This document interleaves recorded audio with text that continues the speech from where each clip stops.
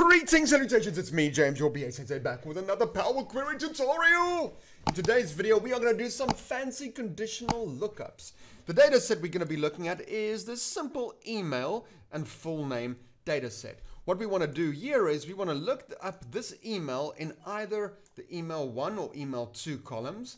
And if the name also matches, then we return the age. Here you can see Henry Boertus over there, and that's quite a simple one. The name matches and the email matches, and we bring back 44. And in the second case, where we cannot find the email match, we just simply do a match on the name. Like, for instance, this guy, John O'Loxton over here. There's no corresponding email, but we can find his name there and we return his age of 20. Enough talking. Let me show you how to do it. Alright, so I'm going to pull this into Power Query, but first let's look at what this table is called. This one is called source table. This one is called lookup. Well, I'm going to click on this one and say data and from table arrange. That opens Power Query. So now I'm just going to open the advanced editor. And you can see this is the code we used to basically get the source table in. But now I'm just going to say comma there. I'm going to bring in the lookup table. I'm going to call it lookup table and just paste the code in there. And the table was called lookup. So this is now going to return the lookup table as well as a second step. There we go. A thing that I like to do, I like to wrap any table that we look up into table buffer to put it in memory so we can do repeated quick lookups. So I'm going to say wrap this in table buffer. So now the lookup table is in memory for easy lookup. All right, let's add a new step. And in this step, I'm going to start at source. Go back to source. Yeah, the original table. And I am going to say table add column. And the column we're going to add is to the source table, and we're going to call this column age. And for now, I'm just going to say each, and I'm going to say 1 in there to just return a column with age and a 1 value in there. So now we're going to expand this a little bit. My first mission is to find all the emails in here and match them to emails in either this one or that one and bring back the results. Okay, so we're going to work on this each over there. And to do this, we are going to use a nested let. So I'm going to say let and in there, my first argument there, I'm going to declare a table called matches. So all matches I could find. And I'm going to say table select rows, yes. And I'm basically going to take the lookup table. And I'm just going to use a little rocket dash to refer to the lookup table. I'm just going to call it LKP, right?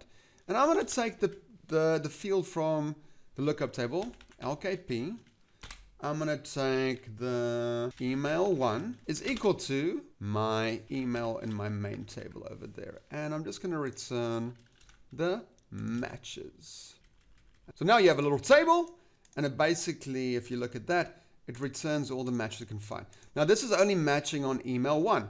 Now I want to include email 2 as well. So I'm going to say or lookup email 2 is equal to email. And say OK. So now you can see in some of these cases we return 2 values for that because I could find a match in email 1 and email 2. You can see these have no matches.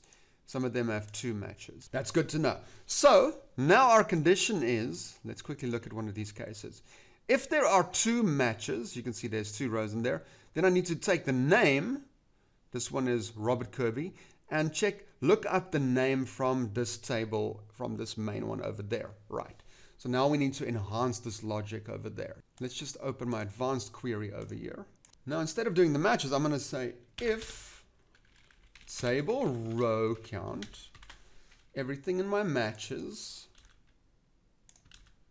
is more than 0. In other words, I could find a match, then return matches, else return null. So okay. So now you can see these guys all return matches on email either 1 or 2, and these 2 have no matches on email 1 or 2. We will need to do something on the name only, right? Let's quickly go back to Advanced Editor. So now we're just going to work on the matches. So then if we find a match, if we do find a match, we now need to look up the name. So I'm going to say there, table, select rows, start with my matches. Yes. And then we're going to do a lookup once again, LKP, that's the variable name there with the rocket dash. I'm going to say the lookup from the lookup table called first name, and we're going to put a space in between. We're going to say lookup last name must be equal to the full name from the main table over there. And let's say okay. So now you can see we narrowed down those specific lookups. Okay, that's pretty excellent. That's pretty excellent. You might notice this one now has a null from before. It's because there were no matches literally on the name matching that, but we're going to deal with that one now. Okay, so that's cool. So we've done that now. So let's quickly go back to the Advanced Editor. What I want to do now is you can see that I want to return the age. Now it brings back the age as a list. Okay, I don't really want a list. I want it to be just a normal field. So I'm going to go back there. I'm going to say age, just return value number 0 from the list. Cool. There we go. There's all the matches. Whoa, we got an error over there. Okay, so in this case, what happened with this one? So Tessa Franco, it found Tessa Franco in there. There it is. But the name we're expecting is Tessa Franco. This one is actually called Princey Franco. So it couldn't really find a match. So that's giving us an error, right? There was no value in the list. So what you could do, you can use an optional access operator at the end of this thing by just, let's quickly open Advanced Editor. Just put a question mark there, right? And now this error would now be converted to a null value. There you see, there we go. There's a null value. But we need to find some sort of an alternative way to deal with it when it is an error or a null like that. So I'm going to show you what to do there. So we're going to go to Advanced Editor.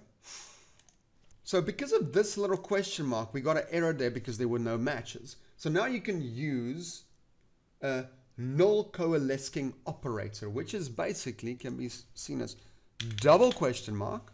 And what we're going to do there is table, select rows. And I am now going to look up a name. So I'm going to start directly from my lookup table. And I'm going to look up in my rocket dash the exact same thing we have over there. I'm going to return the exact same thing over there, but just now looking only at the names.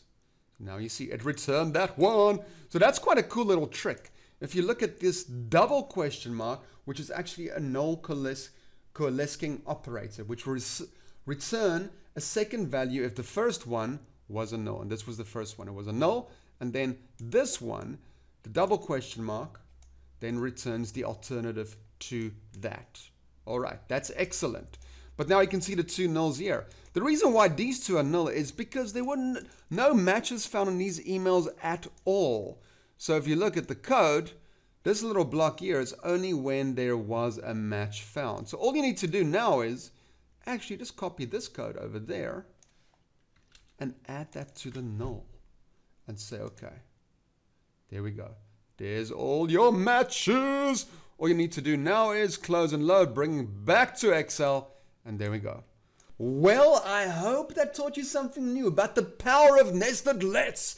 And then also, and using little hacks like the question mark, which is the operational access operator. And when that returns a null, you can use a double question mark, which is the null coalescing operator, to have an alternative to when the first value is null. It's a pretty cool trick, and I hope it blew your mind. Until we meet again. BA Sensei signing out.